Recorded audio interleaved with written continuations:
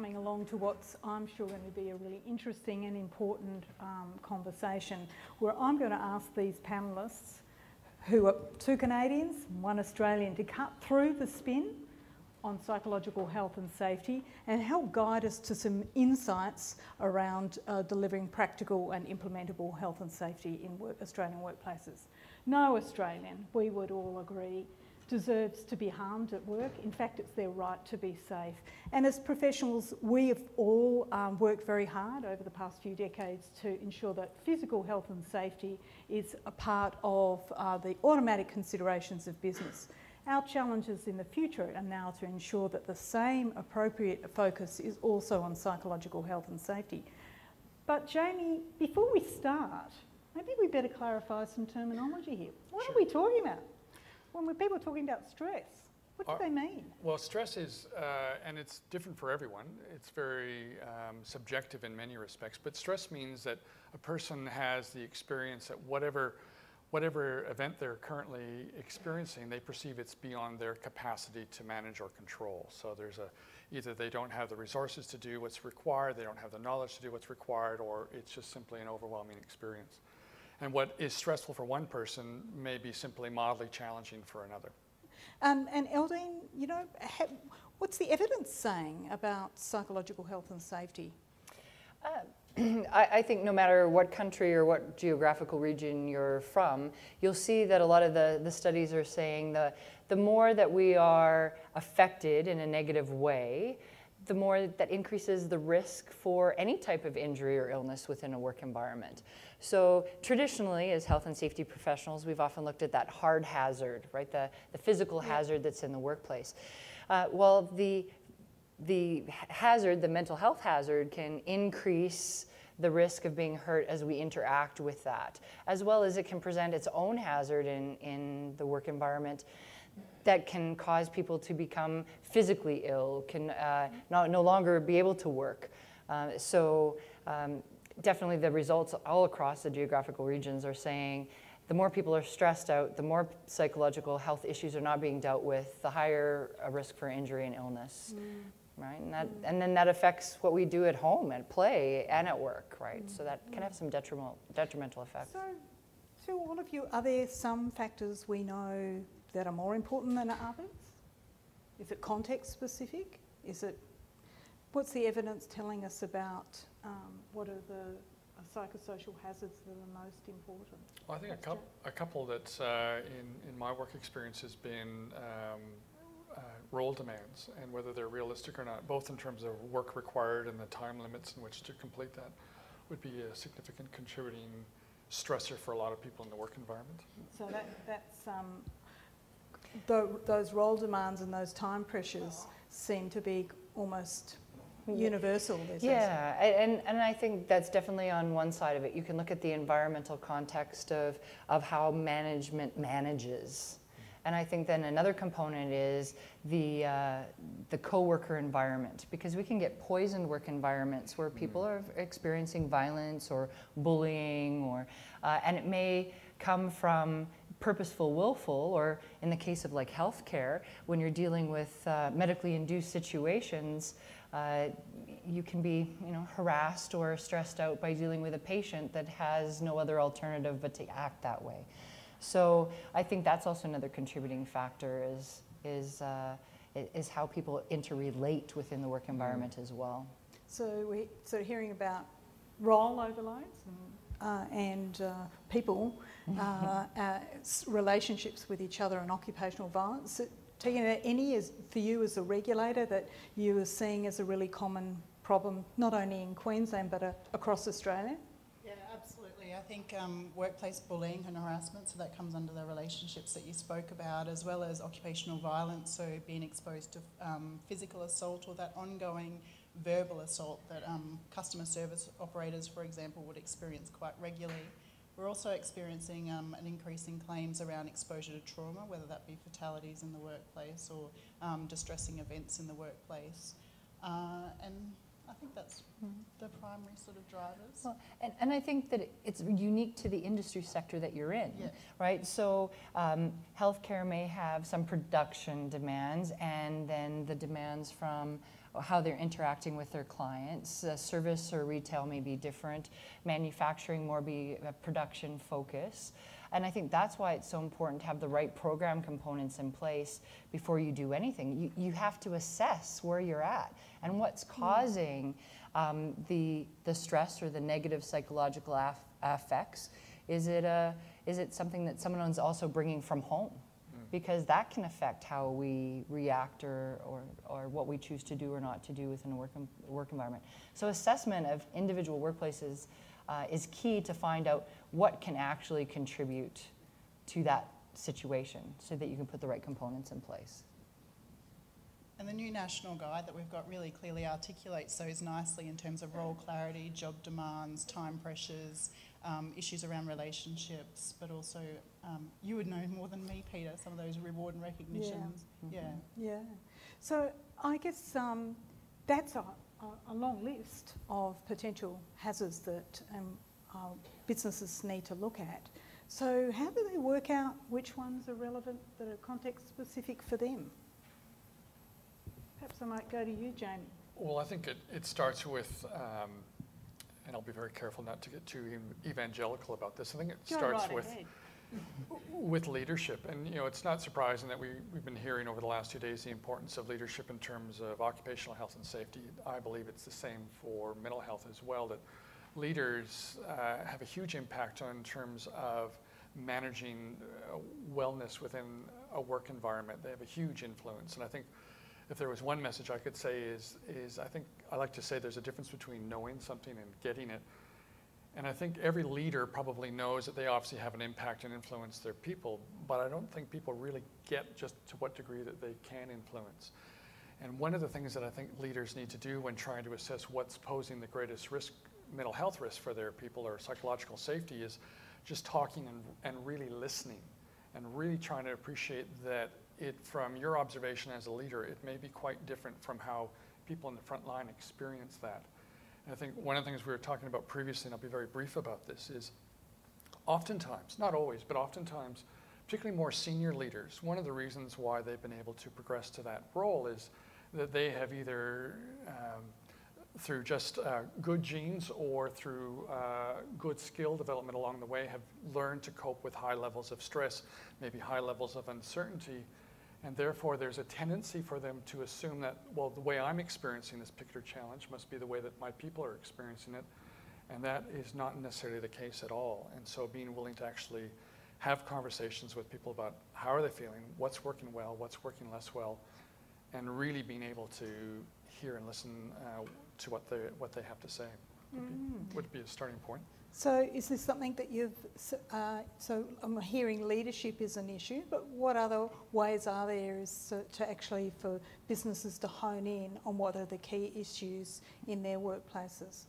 I think it's just like any other safety initiative or program that you're taking within your work environment.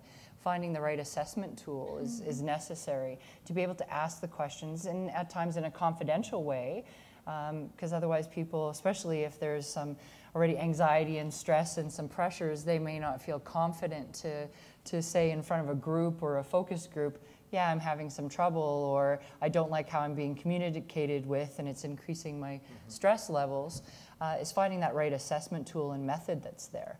And so I've seen everything from Survey Monkey type online paper surveys. I've seen where some organizations have brought in outside to do one-on-one interviews on a variety of levels.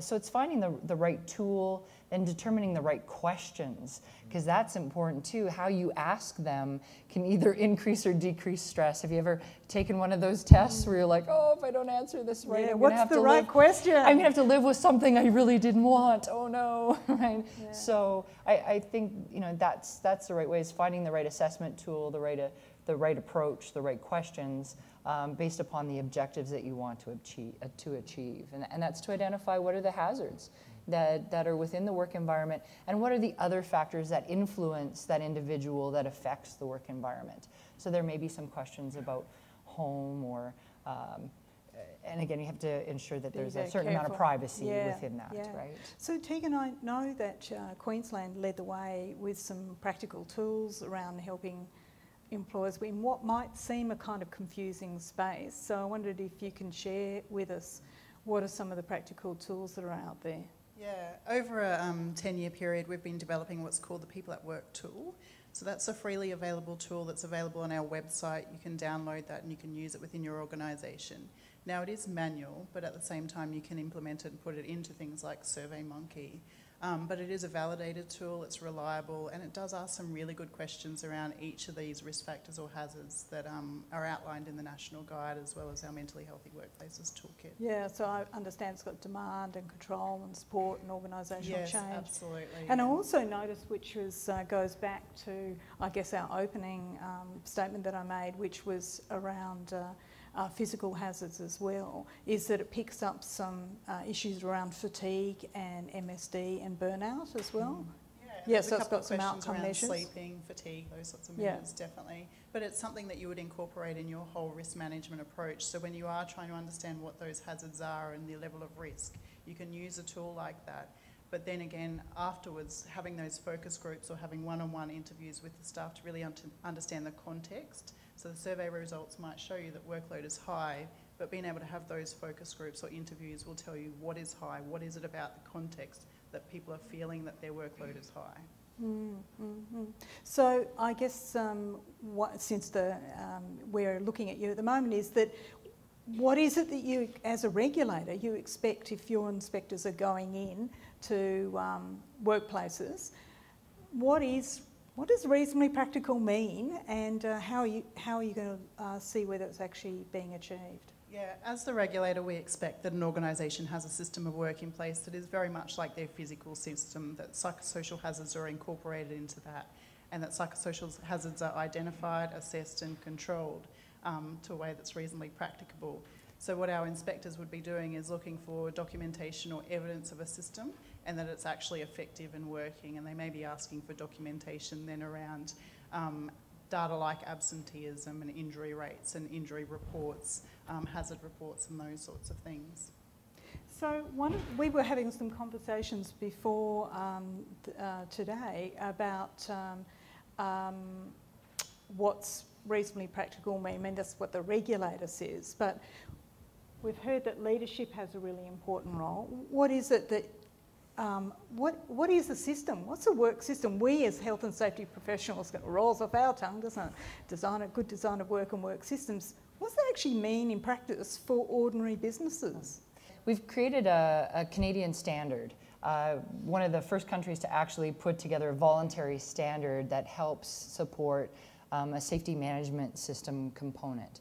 So it's based upon all the elements of what you'd have in a normal safety management system for every physical hazard that's there, but it just looks at it within the psychological hazard aspect of it. And it actually is a standard that's now going to be the base for a brand new initiative with ISO. ISO is going to take the Canadian CSA standard, create a committee system like they did for 45001, and start to put together more of a global voluntary standard. So that's kind of exciting. So that'll supplement the 45?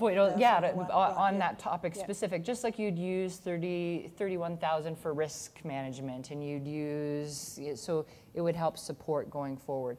But it basically outlines the same components that are there. But again, leadership, assessment, hazard and risk assessment, based upon the hazard and risk assessment, what are the components, the training, the education that's necessary, what roles and responsibilities? Is it of the worker, of the supervisor, of middle management, of the senior executive team, and how do they play within that has been outlined within that, that standard, and to me would reflect what you would put into any safety management system, no matter what geographical location you were from.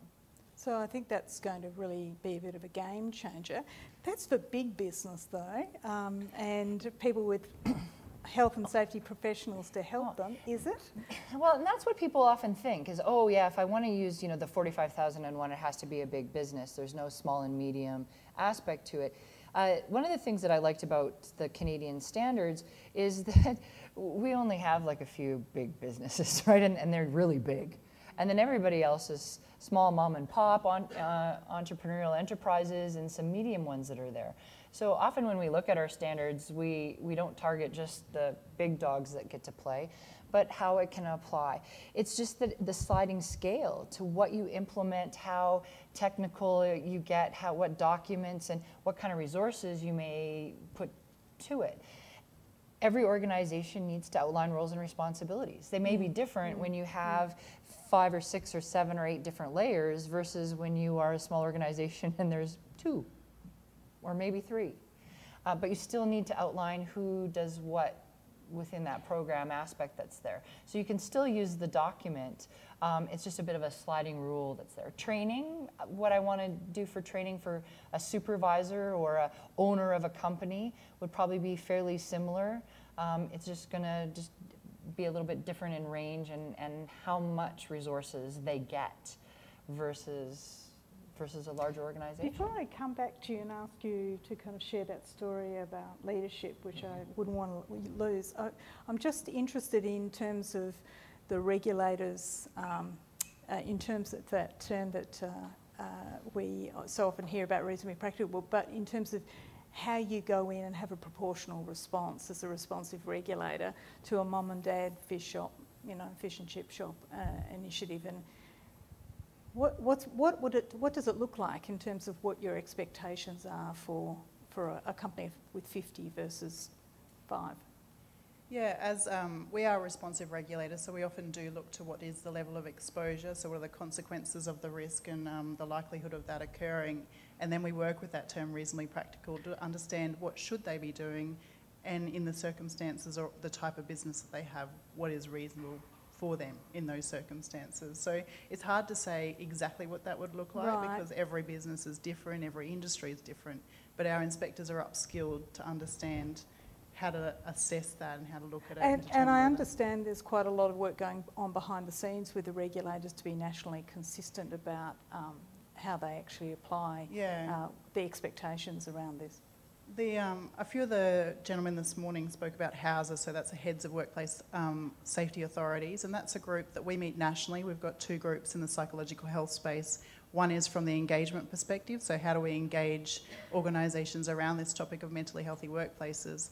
But from the inspector perspective, it's about building their capability and their capacity. So I've been doing a lot of work on developing audit tools and training and just upskilling our inspectorate in this space. So traditionally, if an inspector's come to your workplace, you may have seen that they might have primarily walked through the procedures with you and perhaps they focus more on bullying. But now we're giving them more skills and education and training around how to look at a holistic psychological health and safety management system and to give guidance and advice around that. So even your physical inspectors?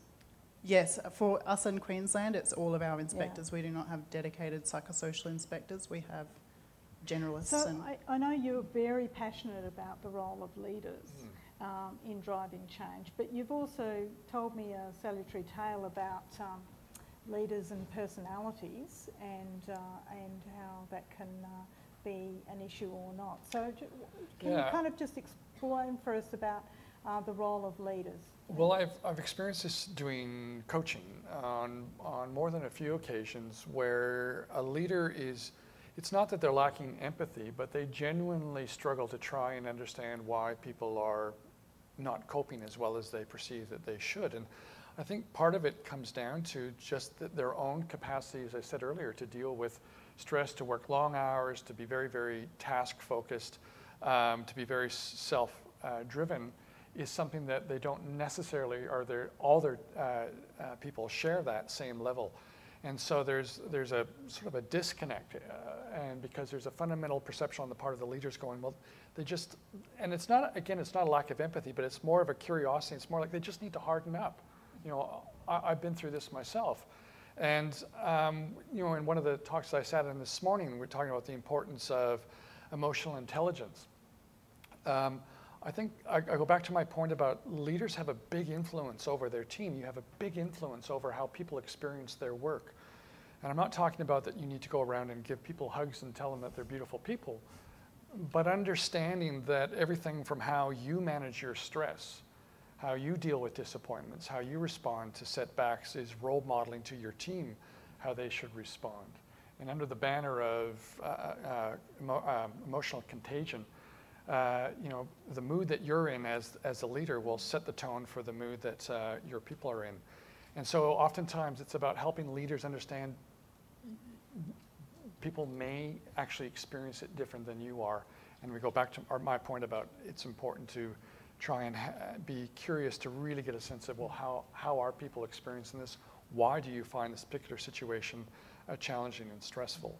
So that sort of brings us to one of the issues is that I think Eldeen was challenging me with last night, that people can be part of the hazard too. Yeah, I think it's kind of to speak to your point a bit is that leaders sometimes, again, don't have the tools or skills to deal with it because they've hardened up, right? They've just said, I'm going to do this, I'm going forward, and that's a tool they've used to survive and to thrive, which doesn't work for everyone else.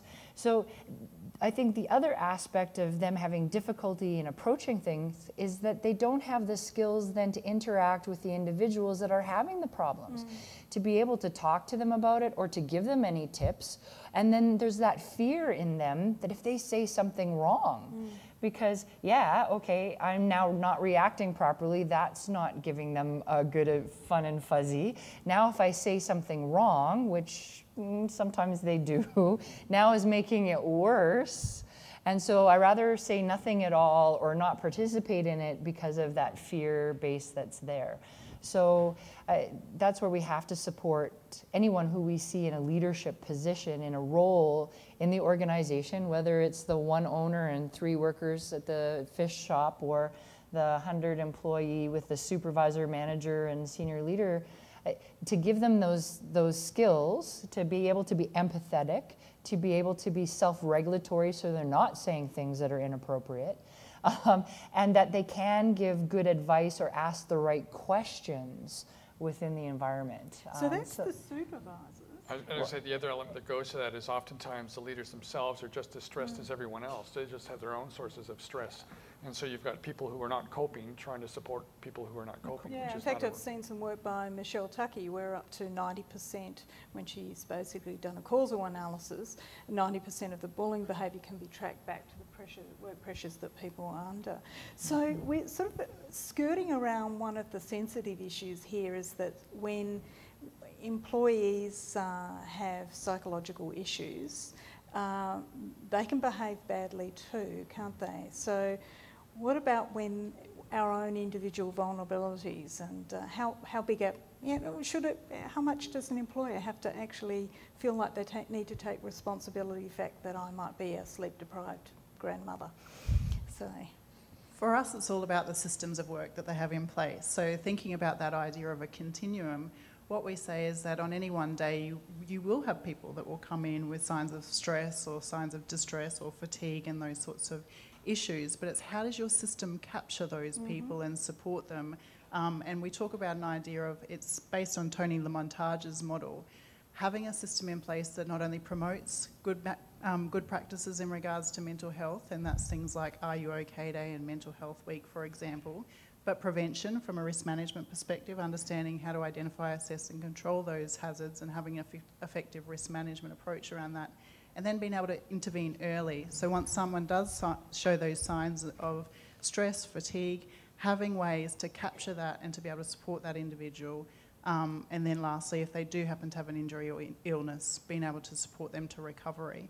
So it's more so about the system and being able to support them as far as reasonably practical. So and that's for the other. you as a regulator, you see there's a limit to what the employer might do. I know, Eldeen, you're an advocate of better practice, so where does that leave off? And it's difficult for some workers to trust, right? To be able to say, I've just had a child, they're colicky, they've been crying every night, I haven't slept very well, because they're worried that the supervisor or the manager or the company is going to say, we can only tolerate that so long. That, you know, we can have excuses for a period of time, but there's a undue hardship that comes into play.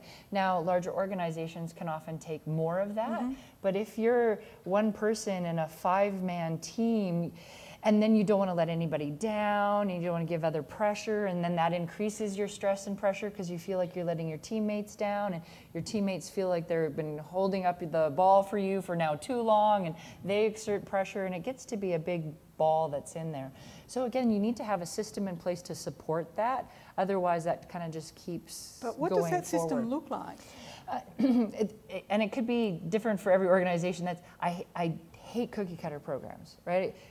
For three payments of $9.99, you too can take this name out, put your name in, and this will work for you.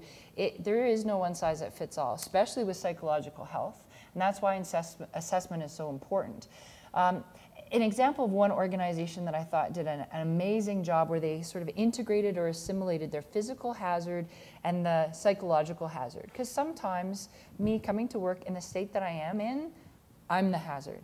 I could be harmful to myself and to other people by what I choose to do or not to do, especially when I interact with the physical hazards within my environment. Like a crane or a yeah, forklift or yeah. something. And so this happened to be a power generation company in Canada, and they're doing some amazing things under their psychological health and mindfulness and programs and such. But one of the things that they do is they do a risk assessment before they do any project, and especially with the high hazard activities. And they ask about the physical, it's a normal risk assessment that we all have the conversation with. And they do it with themselves at times, small groups with a supervisor, and it asks, what are the physical hazards? Are they controlled? Do I have the right tools to do the job? And then it asks, is there any type of psychosocial hazards that are there? Yeah, we're doing this work in the hood. I don't know, that's what we call bad areas back home, right? Yeah, it's gonna be in a bad area, and I'm gonna set up, so I'm really worried because the last time we worked there, somebody was attacked. Or the dog took my bank account and my truck and they're gone and I'm really stressed out, and where they can have that conversation in a very safe environment, a very courageous environment, so that they can say, you know what, maybe today you shouldn't be doing this job. Maybe, but and here's our EFAP program, and here have you, but again, that can't be just, here's your new check sheet, now go do this. It has to have that system that's set up around it so that everyone's supported to have the right conversations and use the right tools. I noticed you put in some comments there about wellness and well-being, and I think we should actually talk about that, because this is one of the issues about, well, what does the evidence say about what's effective and what's not? And I know that you were sharing with me some of the literature that said around cognitive behavioural therapy, if you're going to do something. Absolutely. So things like if you're doing stress management training for your people, you want to make sure that it's evidence-based, and generally speaking, if cognitive behavioural therapy techniques are included in the stress management, it's probably going to be reasonably effective. I know that was reading some research on things like anti-bullying campaigns can be very helpful. I think one of the things, getting back to sort of conflicts or threats in the workplace, that unresolved conflicts amongst peers or between a leader and a follower can be one of the highest sources of stress for people, that they can become overwhelming quite quickly. Mindfulness training, those sorts of things can be very useful in helping people learn to cope a little bit better. I think one of the key things with training, whether we're talking about well-being or we're talking about safety as well, though, is really trying to understand that just because you share some information with people does not guarantee that they're going to enact it. And this is where everything from messages, systems that are in place to support people, for example, lunch breaks where people can do a little bit, practice their mindfulness, whatever it might be, or they're encouraged to go for a walk, that there's systems in place to encourage this. And I go back to my my point about leaders walking the talk with this as well, that again, I think under the banner of role modeling, leaders who are proactively looking after themselves sends a strong message. One of my leaders heads to the gym at lunchtime every day under the banner of looking after himself, and that sends a message. How do we balance, though, not going back to the whole blame the worker initiative and then focus on the individual? Because That's what I'm so worried about, is that resiliency training or training that's targeted at the worker is going to be our new PPE, right? If we slap that on them, then they're going to be safe, and it's kind of up to them. And really, on the hierarchy of our controls, that training is kind of down here. We have to be looking at some of the systemic issues that are around it and deal with and control those as well. So that's one of the things that I've been seeing and that really worry me, is that we're just going to focus on that, and that's what we do with our people, and then it's done. Oh, we're doing something. Or we phone the company up next door and say, what training package are you using? And we just use the same one, and it may not be for our individuals. And yeah, it really perpetuates that idea of that it's an individual issue, and that's what concerns me, is that the organisation doesn't have a responsibility, the individual has a responsibility. And somehow it's because they're inherently weak. Yeah, Yes. yeah, and it sort of blurs the lines for employers and what their actual role is and what their obligations are. So by kind of selling these individual programs, which is great because they are good things, but they need to be part of a bigger system of work that focuses on the individual, team and organisational level controls. And as safety professionals, I think it's going to be important that how we communicate that as well too, because you're always going to have a certain amount of the workplace audience that says, you know what, this is none of your business. You know, go away. I don't want to talk to you about it. I'm handling it just fine, and I don't want to participate in the programs or see it as an invasion of their privacy. And so how we look at the bigger wellness programs of, you know, what's your blood pressure and all of that, I think we have to be just as sensitive with this, if not more so at times, to how people are going to react and be able to have the skill set as safety professionals and practitioners to communicate effectively what the program is all about and what those levels are, and be able to address people's concerns on all levels, whether it's the worker, I don't want to say too much, next thing you know I'm going to be fired, or if I say too much it's going to be the next new rumor, whether it's a supervisor saying I don't want to say the wrong thing and then he does go out and kill himself, or you know, whoever it may be. I think we have to have tools in our toolkit to be able to put the program together and to be able to talk about it effectively. So do you need to be an organisational psych to do this stuff? It'll help. Yeah. Sorry. All right. Everyone Spoken did as a the psychology degree. organisational No, psychs here, but but you know. We're not biased or Yeah, anything. yeah. So do you, I mean, if we're meant to be incorporating looking at psychosocial hazards as part of a holistic system of dealing with it, are we actually making this too complicated for people? I think we need some education in it. I don't think we should say, hey, this is what I want to do. If I was going to go out and do a confined space entry program, I wouldn't want to do that without having some knowledge and base Right. within it. Or a scaffolding program or so forth, I need to have some background. I'm not saying that you have to become a psychologist within it, but definitely understanding the process and the components. And I guess that kind of brings me to that there is some courses that are out there in different geographical locations and different universities that are putting on to say, if you were going to put this program in place, this is what you would need to do.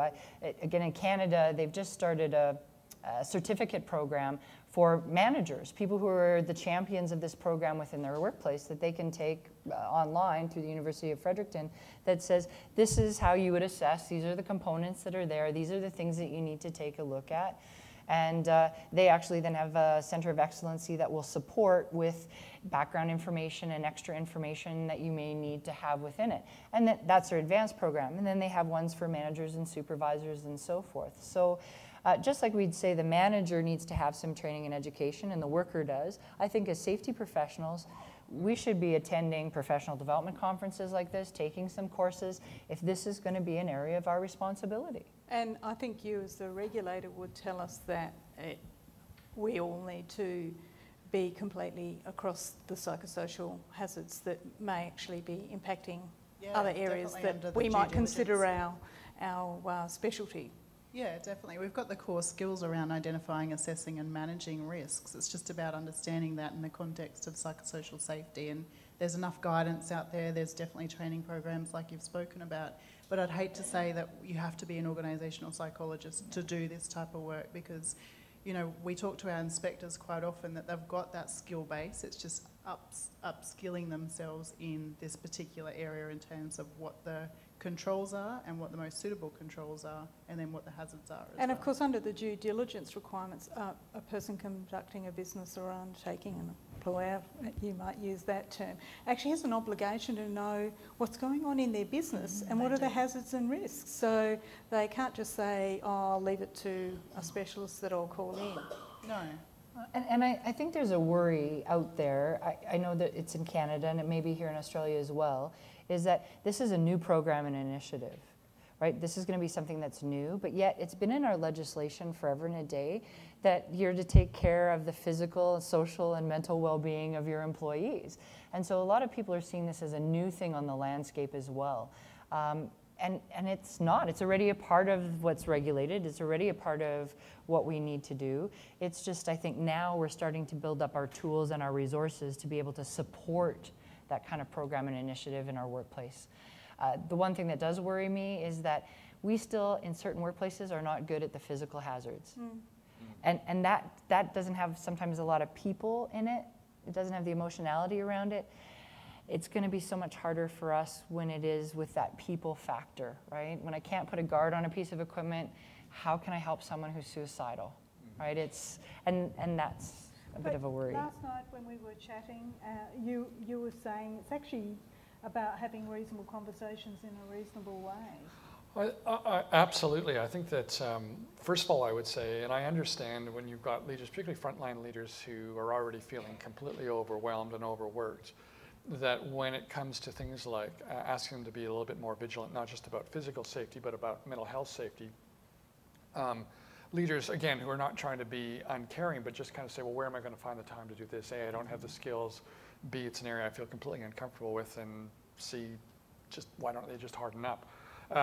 And I think one of the things it gets back to is, I believe, in terms of what I've seen on a day-to-day basis, the really good leaders who are keeping their people safe, whether it's from physical hazards or psycho-emotional, they seem to have the capacity to demonstrate care. They have the capacity to be willing to genuinely listen. I heard I guess it's a little bit of a clever statement, but I on the radio a couple months back, someone asked the question, what's the opposite of talking? Any idea what it is? Listening? It's waiting to talk.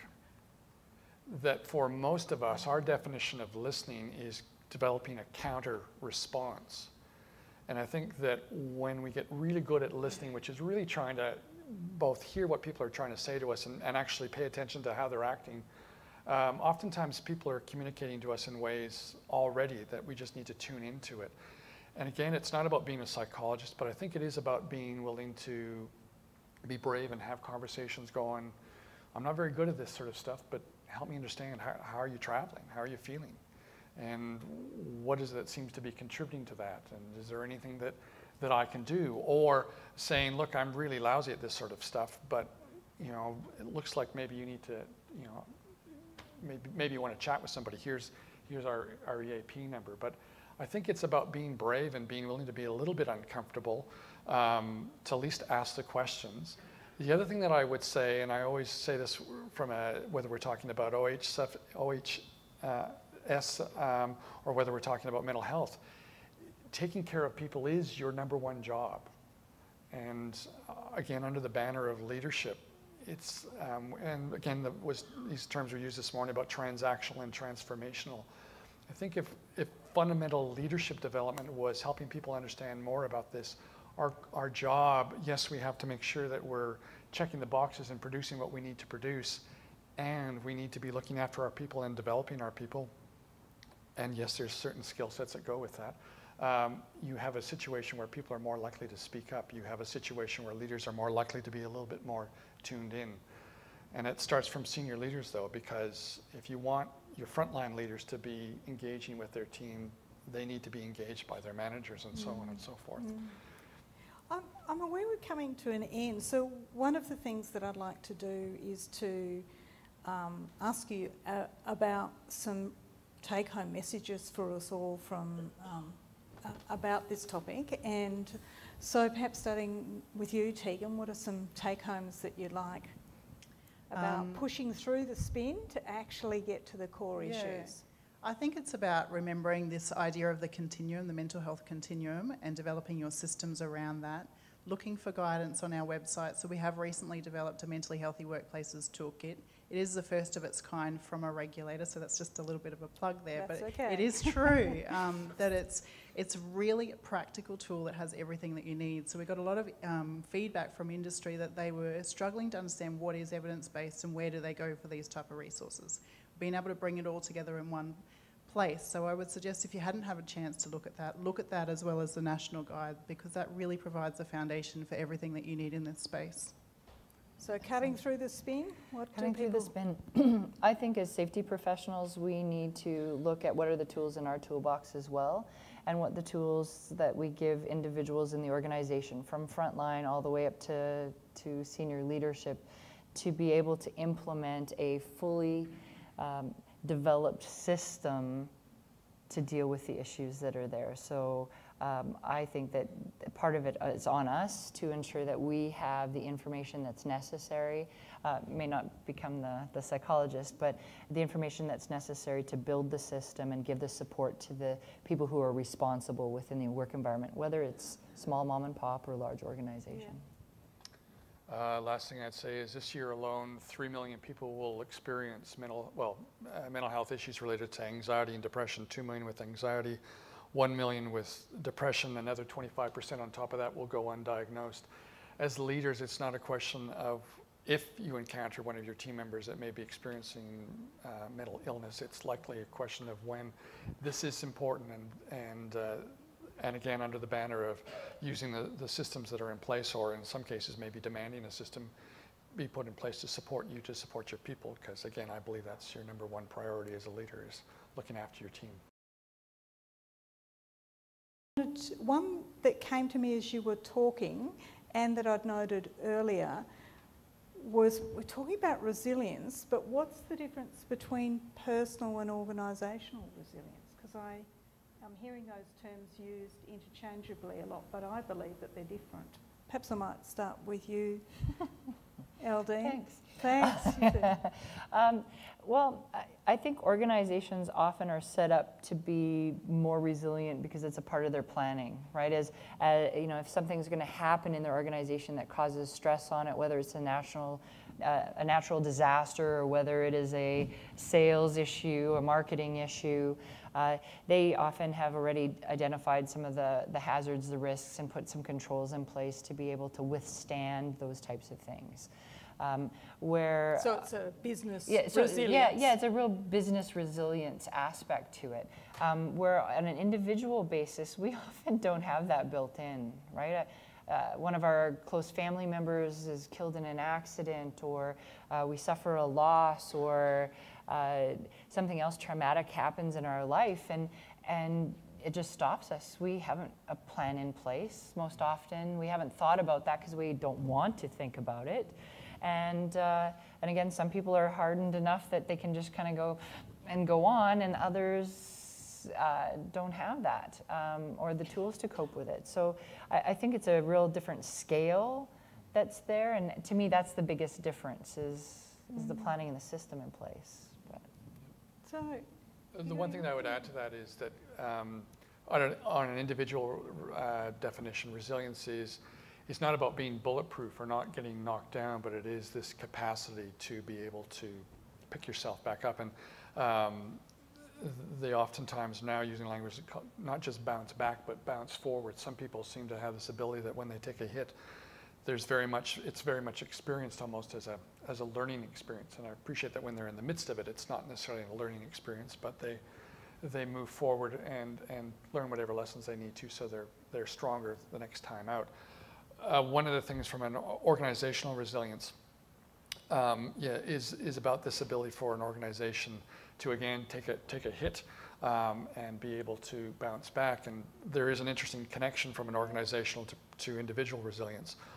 Those organizations that seem to be most resilient to changing economic conditions and such require a great deal of adaptability and the ability to make changes fairly quickly. to do that, they need people who are good at change and who are good at adapting. And to be good at adapting at an individual level, you need to be able to, again, to have some resilience and be able to manage stress and be able to manage uncertainty. You also need to not be overworked. And have the, yeah, absolutely. And know that there's times when we're in the change, we're going to be working, well, that begs another question about pressure and stress. But yeah, being able to respond to the times when you really need to put in the hours, for example, but also knowing that there's going to be an endpoint to that and that you're going to have some recovery time as well. All right, I think we've probably come to the end of our time. If there's no questions from the audience, I'd like to thank our panellists for coming along and talking today and being part of Safe Work Australia's virtual seminars. Yeah, thank you.